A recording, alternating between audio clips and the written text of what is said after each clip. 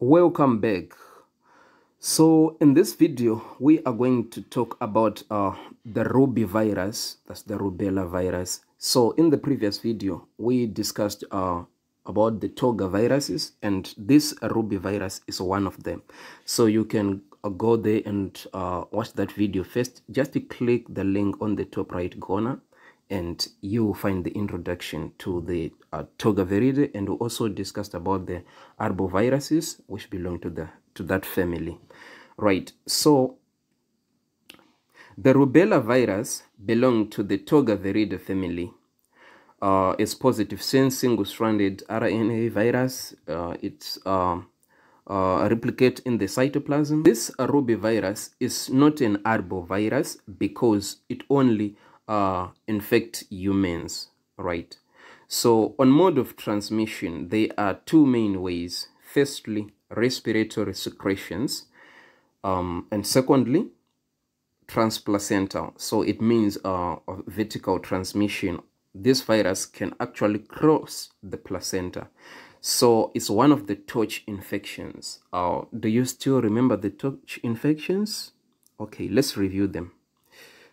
Toxoplasma gondii, others include Treponema pallidum, which causes syphilis, varicella zoster, HIV, parvo B19, and also Listeria monocytogenes, and rubella, of course, the one which we are discussing in this video, cytomegalovirus, and herpes simplex virus.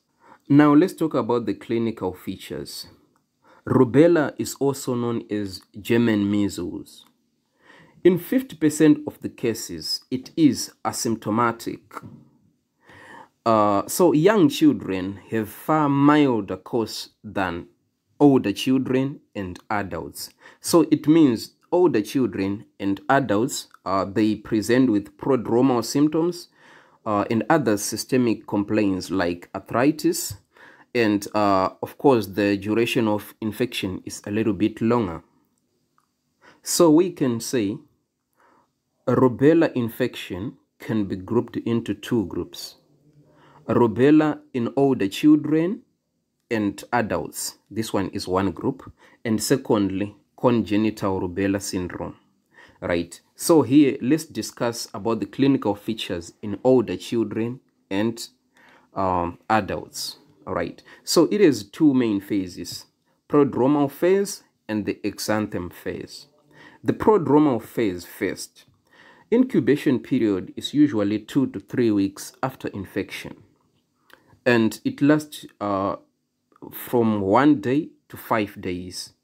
And the findings include the following. Please pay attention. Number 1, post-auricular and suboccipital lymphadenopathy.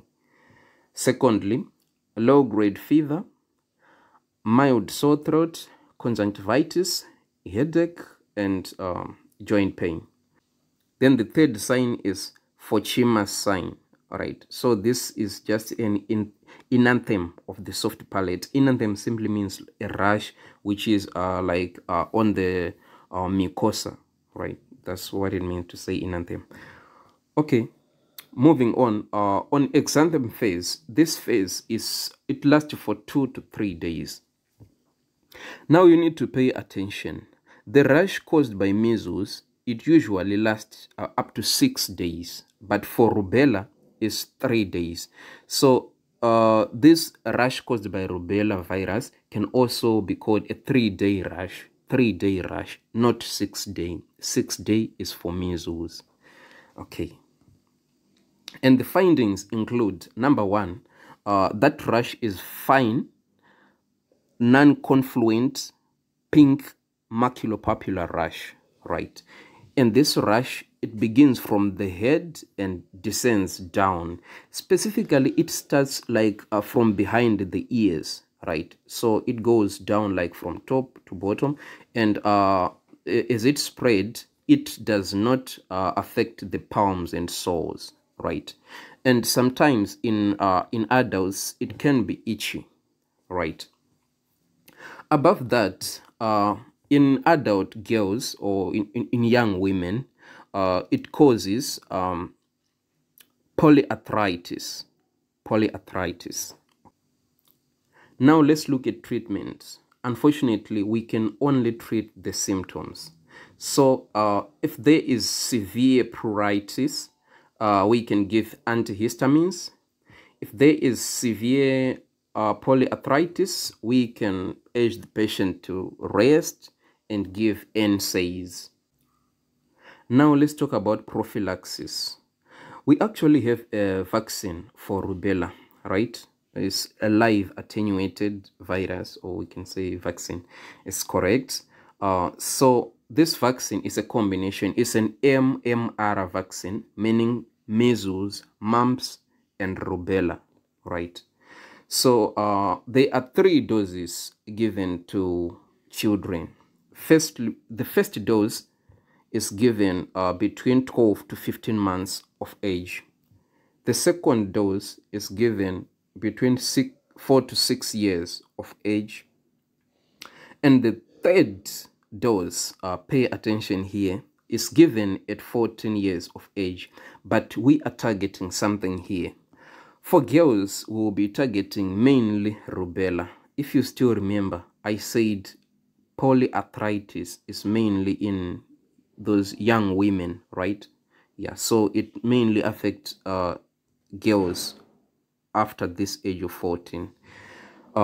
Then on boys, we are targeting mumps, right? Okay, we will talk about mumps later, but for now, just know this. At 14 years of age, for girls, we are targeting rubella, and for boys, we are targeting mumps. Now we finished a discussion about rubella in older children and adults.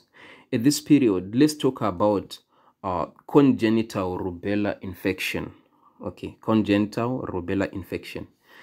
Firstly, we need to talk about the risk. In the first trimester, the risk is usually about 90%, especially between 1st to 11th week of gestation.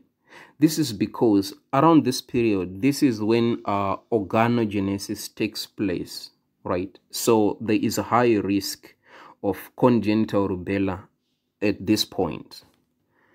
Secondly, between 16 to 20 weeks of gestation, the risk is low, usually less than 1%, right? And after 20 weeks of gestation, we can say it's safe because there are no documented cases. Now let's talk about the clinical features of congenital rubella. Firstly, there might be a miscarriage, preterm baby, or fetal growth restrictions, right? And congenital rubella, it is a triad of symptoms, right? And the triad goes like this. Number 1, congenital cataracts. Number 2, cardiac defects, mainly patent ductus arteriosus and stenosis of the pulmonary artery, and cochlear defects. So this triad represents the 3 main symptoms, because we do have some non-specific features which can be grouped into 2 groups. We have early signs and late signs. Early signs include blueberry muffin rash, right? So this is caused by extramedullary hematopoiesis. We also have hemolytic anemia, hepatosplenomegaly, and jaundice. The late signs include the central nervous system defects like microcephaly, intellectual disabilities, and panencephalitis. Now let's look at how we can prevent congenital rubella syndrome. Right. Firstly, we need to know that all seronegative women should be immunized before pregnancy. And what it means is that all women at childbearing age, they should be immunized. Secondly, if there is a case which is being suspected to be the congenital rubella syndrome, it should be reported to local health authorities because it is a nationally notifiable condition. All right. In some cases, we might have like intrauterine infection. If it is the case, then there are two options. Firstly, if the pregnancy is less than 16 weeks, it means we need to counsel the parents and to urge them to abort, to terminate pregnancy, right? But if it is greater than 16 weeks, as I said before, the risks are low and maybe it's less than 1%. So just a reassurance, because you know we have 1% risk. The child may be okay, or the child may later on present some defects of congenital rubella syndrome. Okay, thanks for watching. If you find this video interesting, please, you know my story, just hit the like button, subscribe, and leave a comment on the comment section. Until next time, head bowed.